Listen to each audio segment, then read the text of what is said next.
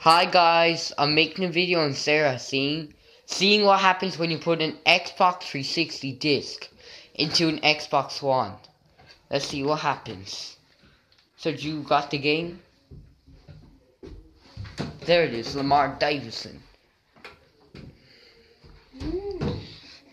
And check out 2K15. If this actually works, then I'm going to go into CEX and buy like Xbox 360 games. I don't think it's gonna work, but like it might.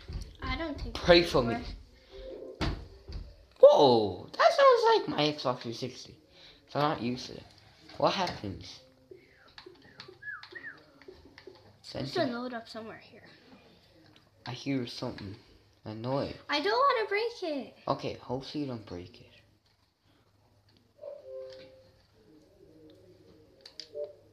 Oh, what does it say? Xbox 360? I just said that.